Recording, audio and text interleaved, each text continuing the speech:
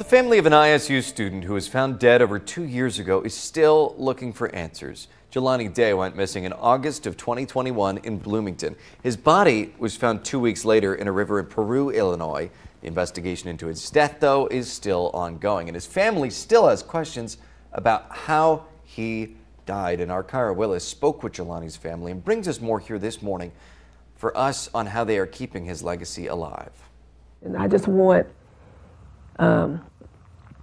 his legacy to live on. I want his purpose for his life to still be evident and fruitful even in his absence. Jelani's mother, Carmen Bolden Day, created the foundation in August 2022 to fight for change, equity, and to ensure families of color have the help needed during the search of their missing loved ones. One of the things that we're doing with this Remembrance Dinner, it is a fundraiser to help raise money for the foundation so that I am able to help families more, to provide assistance more. Although a forensic autopsy showed that Jelani died from drowning, his mother says local law enforcement have not been proactive enough in his investigation. I have to be back out there making the noise, putting the pressure on them to find out what happened to Jelani, because Jelani cannot be ignored. There's too many unanswered questions. I need answers.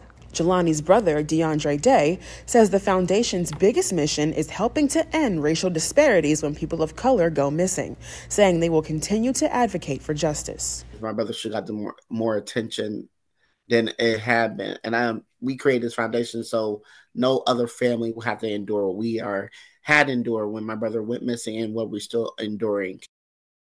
Thank you, Kyra, for that report. Danville High School, ISU, and Alabama A&M all started scholarships in Jelani's name. The Remembrance Dinner was held Saturday on ISU campus. His death also inspired the Jelani Day Act, which amends Illinois law to require state coroners to consult with the FBI if they cannot identify a body within 72 hours. Thanks for watching. Stick around by subscribing today and don't miss a single video.